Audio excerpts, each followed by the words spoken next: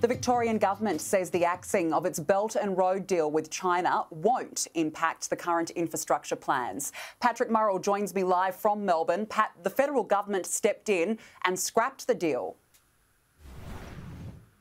That's right, Danica. 4 months ago, the federal parliament passed laws allowing the Commonwealth to step in and cancel any deals between state governments and foreign powers. And last night, that new power was exercised for the first time, with Foreign Minister Marise Payne tearing up the controversial Belt and Road deal between China and the Victorian government, as well as two other deals between Victoria and Iran and Syria as well. The Belt and Road initiative is essentially an infrastructure and trade deal which would give special consideration to Chinese firms bidding on major Victorian infrastructure projects.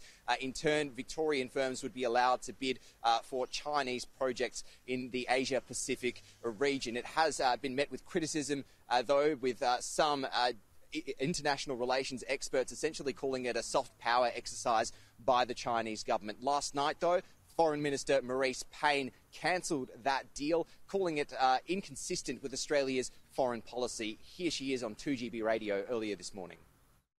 But it is about prioritising Australia's national interests and ensuring that there's consistency across our foreign relations. I want to be very clear that it's not aimed at any one country. You will see from today's cancellations that they include the schemes that you've referred to, but also arrangements between the state and Syria and the state and Iran.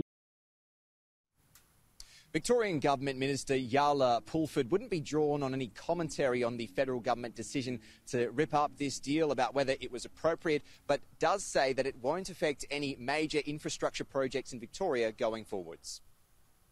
The federal government's made a decision. They've made it absolutely clear their view. I think I can only assume that the federal government, in doing so, gave due consideration to the consequences of their actions. Our determination to deliver on our major projects agenda is unimpacted.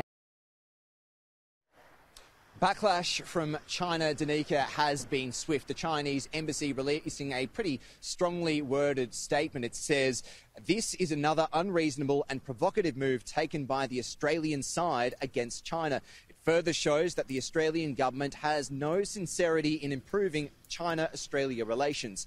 It is bound to bring up further damage to bilateral relations and will only end up hurting itself." So, pretty strongly worded statement from China there at a time when Chinese-Australia relations are really at a flashpoint. This, though, Danica, was inevitable. The federal government, in particular Prime Minister Scott Morrison, had been calling on the Victorian government to do this for years. Premier Daniel Andrews, though, had been pretty steadfast that this was a good deal for Victoria, and ultimately it took these new laws and the Commonwealth stepping in to tear it up.